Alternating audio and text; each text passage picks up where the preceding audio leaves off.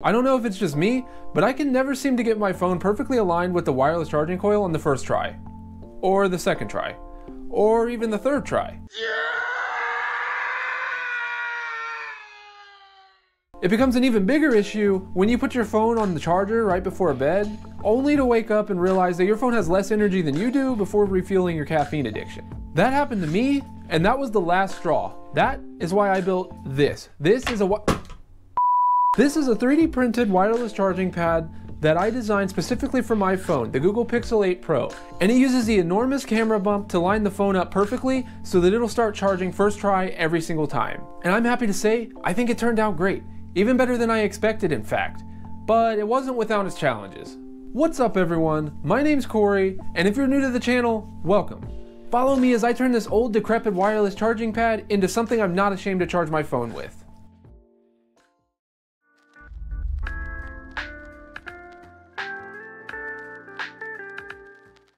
The first thing that I had to do was take some measurements on my phone so that I could start mocking up the design in Fusion. I made sure to take all of my measurements with the case on to account for the extra thickness that the case adds.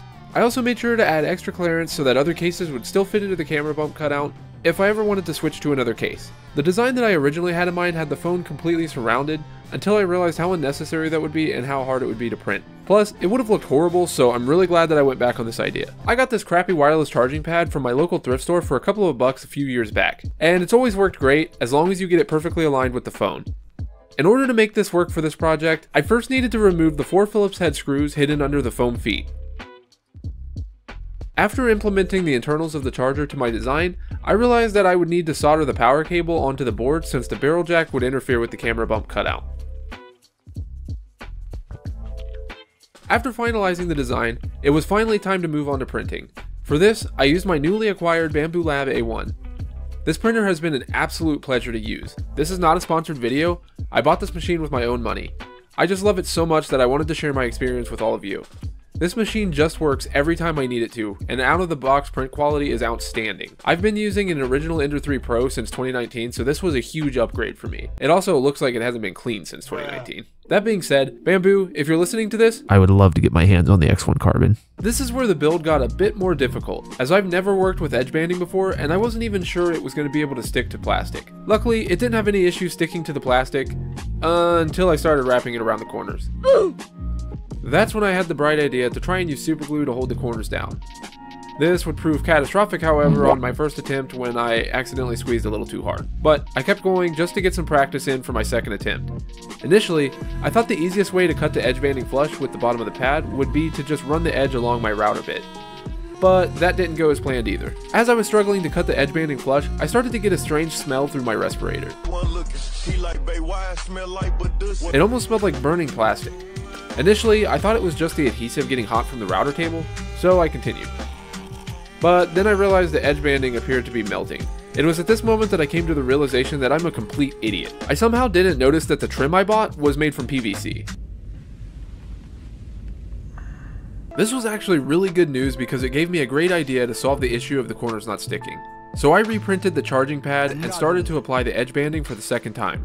Only this time, I used my heat gun to heat the corners so they'll conform to the shape of the pad. That way, the adhesive doesn't need to do all the work to hold the shape of the corners.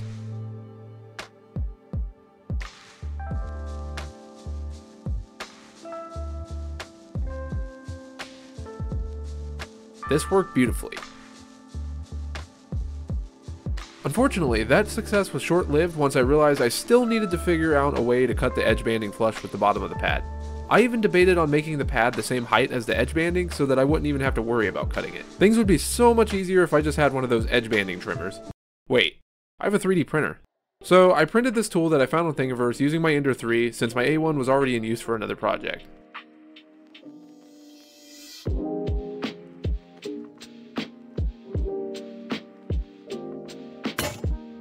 Well, that didn't work as expected either. So, as a last resort, I tried the simplest idea I could think of.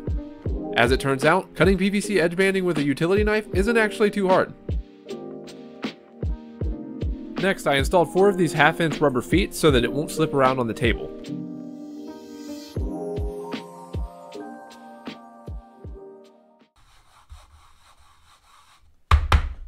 Finally, I can install the modified wireless charging pad into the base using the original 4 screws that I removed earlier. Finally, I can glue the fixed cable into the specifically designed channel using hot glue so that it can't get yanked out. And now for the final test.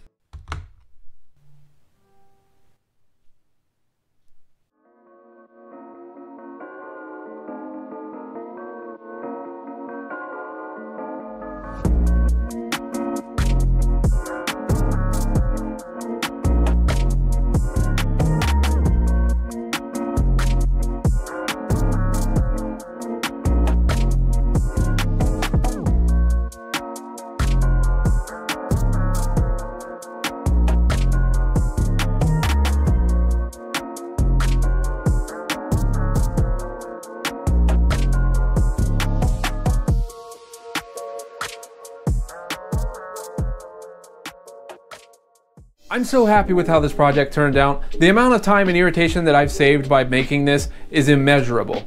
The best part is, if you don't account for the printing time, this only took me a couple of hours to design and put together. Thank you so much for staying until the end. If you liked the video, be sure to subscribe and hit that like button, it really helps out. And hit that bell icon so you won't miss any future videos. I hope everyone has a great day, and I can't wait to see you in the next one.